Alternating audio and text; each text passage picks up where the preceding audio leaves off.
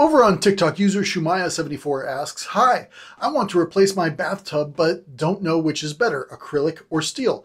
So any suggestion, please?"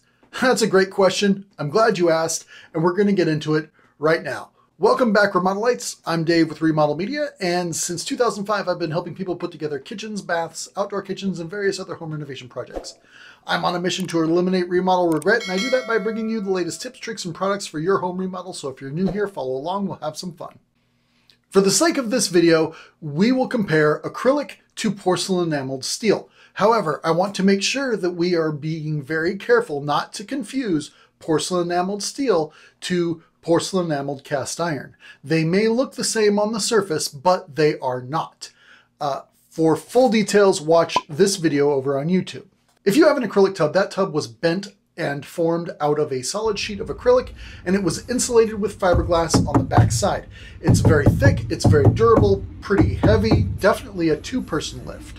However, pressed steel or porcelain enameled steel is a layer of porcelain on top of steel, which is thinner than cast iron and as such tends to chip much more quickly.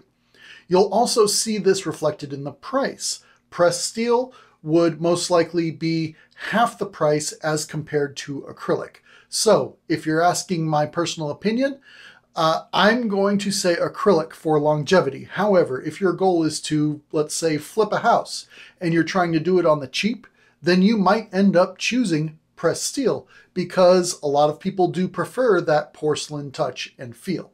And you don't care if it lasts more than a year. Thanks for watching. I hope you got some good information out of that episode. Go ahead and click here for more videos. Go ahead and click here to subscribe. And make sure you check out the description below for relevant links to some of the products that we discussed today. And leave your comments and questions down below because I love answering them. As always, I'll see you in the next one.